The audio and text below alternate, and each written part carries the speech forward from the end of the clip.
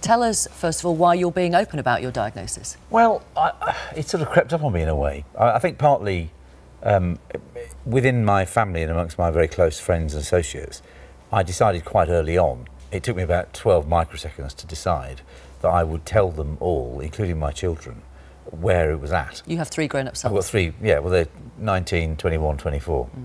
So, and I think my experience of that has been that telling them, even things that are very difficult and very difficult to deal with, to be honest, more difficult for them than for me, I found. I mean, I found when I got the original diagnosis, when it was clear that it was kind of pretty serious, the doctors and the nurses were all very helpful, and their manner, sort of, there was an expectation, I think, that I would sort of collapse in a heap. And not only did I not do that, I felt strangely unaffected by it. Partly, I think, because I sort of worked it out. I mean, right from the very beginning, I'd Googled once I knew my symptoms and with anemia, which is the thing that really kicked it off. And when you do my vague symptoms, a bit of fullness, a bit of this, and a bit of anemia, when you do that, you only get one result, really. So I think quite early on, for myself, I kind of worked it out. And I just thought, honestly, oh, well, you know, my luck's run out. I've had a pretty lucky life. I've done lots of things that a lot of people don't get a chance to do. I've been a journalist. It's, you know, it keeps keep you alive kind of job, because you're always looking at new things, and nothing I ever looked at has ever turned out to be boring. And to cut a long story short, by the time it gets to the sort of serious end of the diagnosis, I don't mean I'm unaffected by it, and I do get these moments where, you know, I just well up. It could happen any minute. It happens quite unpredictably. You may have gone through this yourself. It happens quite unpredictably. It's just look in the mirror, or a shower, or this or that, or something happens, and you just get this. You get a thought, and you can't get rid of it, and it just makes you sort of want to cry. So I'm not. I don't mean to suggest I'm unaffected by it. No. But telling them, really, I found it empowered them, actually, and it meant that they felt part of it.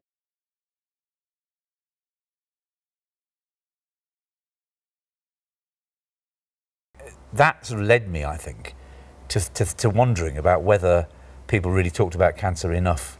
I mean, in some respects, you know, you can listen to Radio 4, and if you listen to a lot of Radio 4, quite a lot of it's about cancer, funnily enough. But it tends not to be men talking about it. And I don't mean people are sort of closed about their feelings about it, but it doesn't, there's something about what we've done with PM which appears to have touched something of a nerve. And I can only speculate as to kind of why that is. But I sort of thought there's not enough said about cancer often enough. And particularly about incurable cancer. Well, and it remains this kind of, you know, taboo. Absolutely. One of my kids actually on PM last night, you know, said, I thought it was really profound. He said, and it sort of encapsulates what I sort of feel about it. He said, there are 2 ways you can deal with it. Effectively, you can become depressed. You can become, as it were, you can become the victim. Of course, you are a victim, isn't it? You can waste with this negativity. You can waste all the time you've got left. And of course, in my case, no one knows how long I've got left. If you look at the statistics, it's not great. If you look at the potential, but they are statistics. So, you know, are you in the 40% or are you in the 60%? Are you in the 2% or the 4%? Depending on where you end up putting yourself, or when you end up where you end up, actually, you know, it could be, I could have months, years, or even a normal lifespan. To be honest, that's in the outer reaches of probabilities. Not something you put next week's wages on, I don't think. But, you know, who knows? But is that uncertainty of not knowing weighing on you, or are you just cracking on? Well, is it weighing on me? Well, I'm aware of it. But it's a bit of a truism this year. People say, live life to the full, live every day as it comes. And people say that in general. Yes. There's something about the sort of life I'm living now, which isn't really any different in principle to the life we all lead. Could get knocked over by a bus, could lose your job, you know, could get hit with a sort of terminal disease. We all know this rationally. And of course, we mostly spend a lot of our time dealing with things that, you know, to be responsible, to have a proper grown-up life, you have to deal with things which are difficult and all the rest of it. So it's a very interesting, it's a very neat injunction to say, well, live life to its full, take every day as it comes, you know, make them with all the time you've got. And I think in normal life, people say it, but rarely do it. Yes.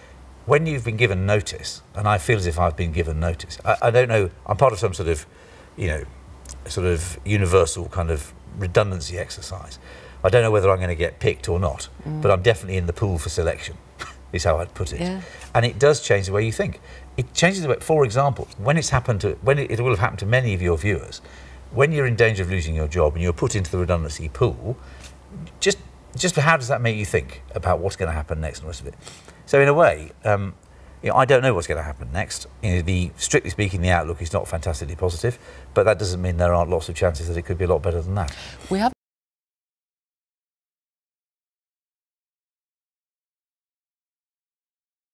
stomach and the esophagus, so it's down here, as it were. First symptoms, I just felt a little bit full. Sometimes when I'd eaten half a banana or half a sandwich or half a pint of beer or something, not in pain and not like indigestion, but just a bit full. And every now and again, I'd eat something, and if I ate it too quickly, it would feel like it was getting stuck, not in my throat, but in the back of my chest. Right. And the best example, the feeling I remember best about it was, as a kid drinking fizzy pop. If you drank too much fizzy pop in a big gulp, you'd feel it in your back, or certainly I did, and that's the sort of feeling. So it was, and I just simply dismissed it as eating things too quickly and whatever. I actually went on holiday to Vietnam, where I did quite a lot of relaxing, ate a lot of noodles, and it all went away. And I thought, oh, there's the answer, relax and eat noodles. Came back, and of course, the symptoms returned. Yeah. And it was actually in a Wagamama's. Nothing wrong with Wagamama's food. No, really, it was nothing wrong with them at all. I got about 2/3 of the way through this meal with the kids, actually. I call them kids, the men. And I felt something get stuck. And this time I started salivating, because what your body's trying to do is it's trying to get the food to pass. So I started salivating, and I didn't feel at all sick, and I could breathe all right. But anyway, there was nowhere to spit it out. I couldn't swallow it because I was filling up. So I had to go outside. It was actually snowing, I can remember it. And I was standing outside sort of spitting and eventually retching. And in the end, the kids said, right, that's it, doctors. I went to doctor on the Monday, and to cut a long story short, the NHS were absolutely astonishing. Within 2 weeks, I'd gone from first visit to GP, blood transfusions because I was so anemic, endoscopies, both ends, gastroscopy and colonoscopy, which gave us a preliminary diagnosis, CT scan, which showed that it had spread and all the rest of it was stage 4. And, you know, so within 2 weeks, I knew pretty well where I was. You began having chemo and you kept your hair. Yeah, I hate you. The cold cap. Yes. But after several sessions, it seemed to be working. It seemed to be having an effect. So what's happening was, I started with the chemotherapy. First of all, I was very lucky in that I didn't have those things. I've read people have written about this, and I've seen it happen to people. You know, I didn't have to kind of retreat to a darkened room for 24 hours or 48 hours. I didn't get any nausea or vomiting. I got a bit of constipation, if you really want to know. And also, as time went on, I got this thing called palmar-plantar syndrome, where your hands and feet become very, very red. Actually, it makes it quite hard to walk sometimes. Right. So you then end up sort of walking on the sides of your feet like that, and then your ankles swell up, then you can't move at all. Yeah. So, to be honest, that was the most significant side effect. Right. Of course, a few days with the chemo, the chemicals, the steroids, it's all very, you know, a bit weird. And I felt a bit like I had a hangover for about 10 days, but I really was not significantly affected, which as I say, I think was lucky. The other thing was, I started feeling, when I wasn't feeling chemicaled, I started feeling quite quickly better than I felt before I knew I was ill. I still do. I have more energy, I'm more on it, you know, I'm more in tune. I didn't realise I was ill, but with hindsight, I wasn't right. Anyway, so it was all looking rather good. The original plan was to do 6 cycles of chemotherapy, 21-day cycles, with a scan after 3 to see what was happening. The consultant then said, look, she's very conservative and this is all good. You know, she wouldn't say, I think this is working, but I sort of detected a bit of a glint in her eye, and I thought she probably thought it was working. So she said, okay, let's delay the scan to 4 cycles, and if you're tolerating it, let's go for 8. So we scan after 4, and it's amazing. The main tumour has shrunk. Wow. The metastases in the lymph nodes have reduced in number and reduced in size by half. The liver, they're disappearing like bilio, these metastases, these lesions, and there's a big one they're measuring, and it's reduced in size by 2/3. Wow. So this is kind of, they call it a partial response, which is very conservative medical, but everyone was thrilled. You think, amazing, it's working. So that was a real up. You know. So we think we're pressing on with 8 cycles and so on and so on. And it does become a bit more tiring as it goes on, but nevertheless, 8 cycles off we go. After the 7th cycle, I was getting a little bit of feeling in my esophagus. I was sort of okay. This wasn't great, the palmar-plantar syndrome. And the consultant said, well, look, we don't need, there's nothing in the books if you have to do 8 cycles, you know, so why don't we just scan now, and if it's all okay, then we can move on to the next stage, you know, whatever. So we scanned after 7 that day. I went back to see her that afternoon, and she was, to say she was ashen-faced is not the right word. Right.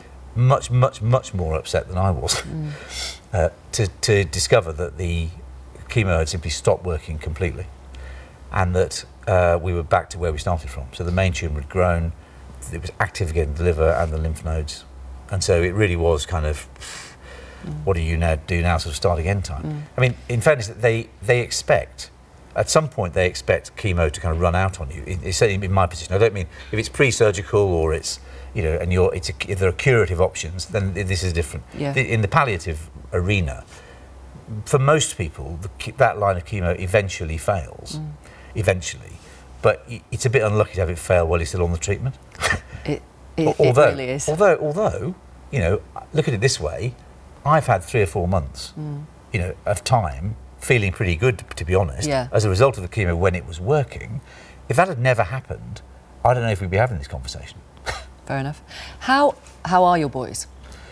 Well, they're fine. I heard them on the radio last night. One of them sounds absolutely just like you. I couldn't work out which one it was. The one who's talking about going to the pub all the time. Could have been him. No, well, they're fine. So Freddie, the eldest one, he's a musician by background. He did music at Manchester and did pretty well, and then he got a scholarship at the Royal Academy to study the tuba for 2 years. He got a position with the St. Petersburg Ballet, and now he works in advertising. Oh, which is okay. c'est la vie. Anyway, so he's having a fine time. He lives in London. Billy's in the middle one's in the final year of politics, philosophy and economics at Manchester. This is weird, by the way. I went to Manchester in 1977, and for some reason, 2 of mine, extra years later, both gone to Manchester anyway. He's doing politics, philosophy and economics, and he's final year this year. Bertie, the youngest one, who is also the biggest and the tallest, he's just started at Nottingham Trent doing film and philosophy. So they're fine. I mean, it was interesting hearing them talk with Eddie Mayer last night. First of all, I think they appreciated knowing and being told. Billy said something really interesting, the middle one, because he was away for a lot of it. Yes. So he was getting it on the phone. He wasn't in the room, you know. Wasn't there. He said that knowing meant that his kind of friendship group were able to come round and support him at college. Yeah. And that's because he knew. If he hadn't felt he could be open about it, then that wouldn't have happened. But he was kind of really surprised with how supportive his sort of friendship group was, because, you know, as you know yourself personally, and, you know, the figure was 1 in 3 of us will get affected by cancer at some point, and Cancer Research UK now reckon it's 1 in 2. In fairness, that's partly because it's an ageing population, so it's not there's an increasing incidence of it. There is more cancer because people are living longer, so there's more time to hand. You are hoping to get involved in some clinical trials. Well, I'm approaching the point where that becomes a sort of a significant option. And if that previous round of chemo, if that previous first line of chemo hadn't failed, there are a couple of trials that I could have potentially got involved in. So my genetics are being tested for various things which might lead to some novel treatments which work on people with particular genetic variations. One they test for, interestingly, with my cancer is the HER2 gene, which is the breast cancer gene, and the Herceptin controversy as it was. You know, if people have if they overexpress HER2, then Herceptin is an extraordinarily effective treatment. If they don't overexpress HER2, it's about as much use as a chocolate teapot. Yeah. So it's similar in my cancer. HER2, if it is overexpressed, there's other lines of treatment. Unfortunately, I don't overexpress HER2. Right. But the point now, so it's a bit of a conundrum this now, or it's a bit of a like a maze. So I'm now on radiotherapy for 12 days, high dose, to give control of the main tumour. This will not have any effect on the liver and the lymph nodes, but it should produce some shrinkage in the main tumour. So they're blasting it to bits with very high dose X-rays, which is leaving me feeling a bit sort of yucky. But to be honest, it's all perfectly livable with. Yeah. After that, then the options are. There are clinical trials coming up which I have to wait at least 4 weeks to participate in, because they insist that you finish one line of treatment and there's a washout period. Obviously, the trial's not much use if what they're measuring inadvertently is what the last treatment did. Yeah, that makes sense. So you have to wait time. Yeah. So the question then for me is the disease in my liver inactive enough to mean that we can afford to wait 4 or 6 weeks for these various trials to become available.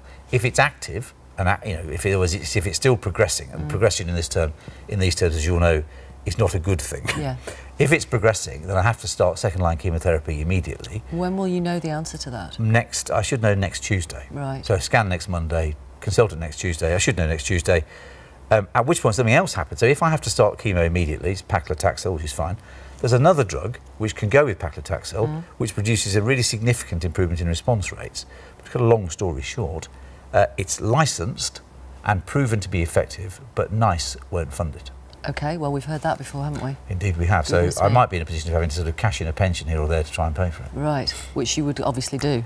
I think, well, if that's the option that the consultant says there's the one, I think, yes, I'll do it. Yes. Right, Roy is watching you. He emails, I have also been diagnosed with terminal cancer. Mine is cancer of the bone marrow. It's as if that's me on screen. Sometimes I wish it was all over because I am afraid of the end game. My treatment seems that it's not working anymore. Arnold asks this, how can you be so positive and so normal when dealing with such a diagnosis? Well, I think I'll go back to what Billy said on PM last night, the middle one.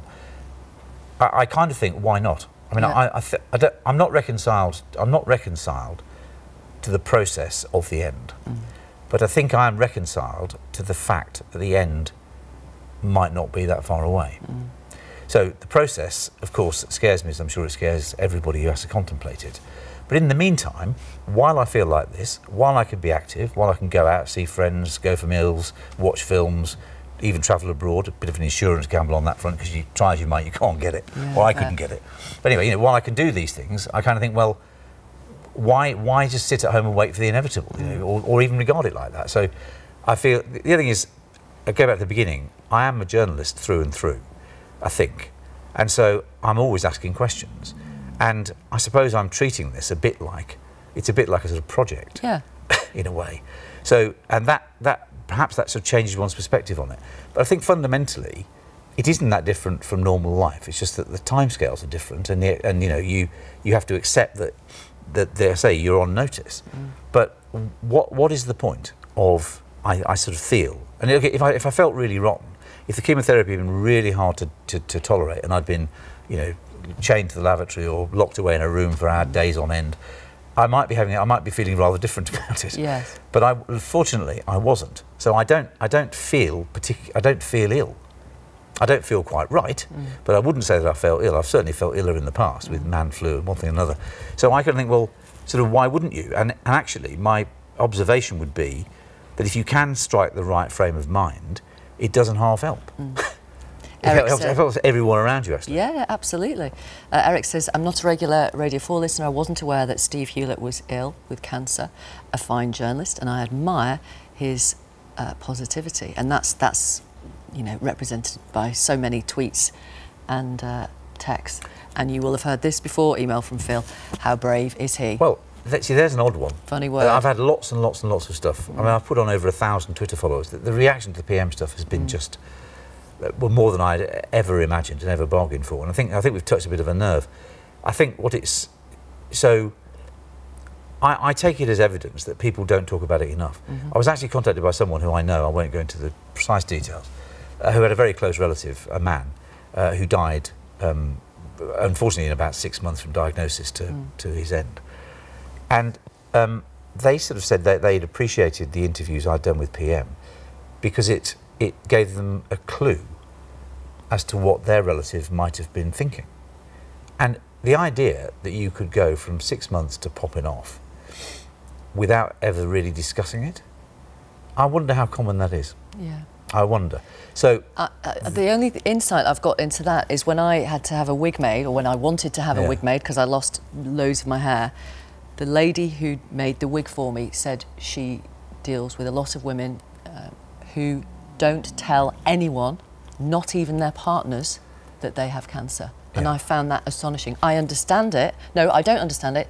I heard what she was telling me. I didn't understand it.